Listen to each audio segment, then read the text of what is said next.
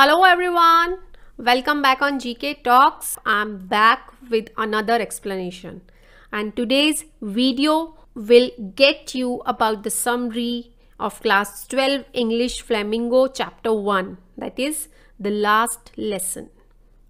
Basically, Mr. Hamel and friends are the main characters of the story. So in the story, the last lesson, Mr. Hamel is teaching the last French lesson to the children as now, and the order has been passed to teach only German in the schools. The story is being narrated by a student named Franz who was never interested in studying the French language. Franz was always late in the class and was not very confident about the French language that he had learned so far. But as he came to know that it was Mr. Hamel's last lesson, he and every other student in the class concentrated their best. Mr. Hamel, who is a rather strict teacher, was very soft and gentle with the students that day. While teaching the last lesson, Mr. Hamel also talked about how beautiful the French language is and the history of the language.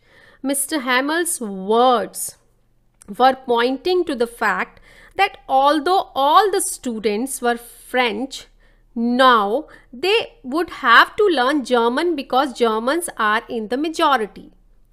Another heart-touching incident that happened in the story was that the people of the town also came to attend the last French lesson. This reflected that they were all very sad that Mr. Hamel will no longer be teaching French. In fact, their children would never be able to learn the mother tongue again.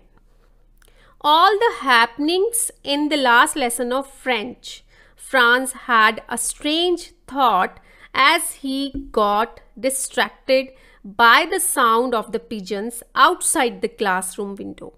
He thought to himself if the Germans would teach the pigeons their language too.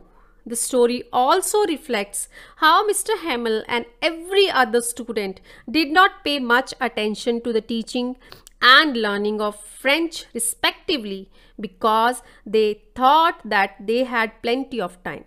Mr. Hamel mentioned that Franz used to miss his classes because Mr. Hamel used to ask him to water his garden.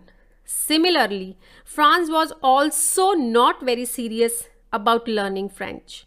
He was thinking of skipping the class on that day because he did not want to appear in the test.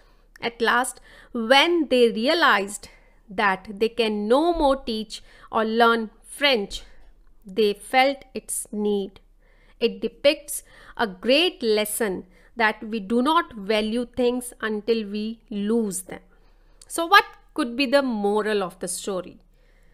The story stresses the fact that how important our language is for us and how the minorities have to give up their mother tongue because of majorities in a region or a country. Shouldn't we all have a right to learn our mother tongue? Of course we have. I hope listeners, this explanation will be helpful for you for the better understanding of the chapter, the last lesson. You can watch my other videos also related to English. The links are flashing on your screens. You can click on them. Thank you for watching. Bye-bye.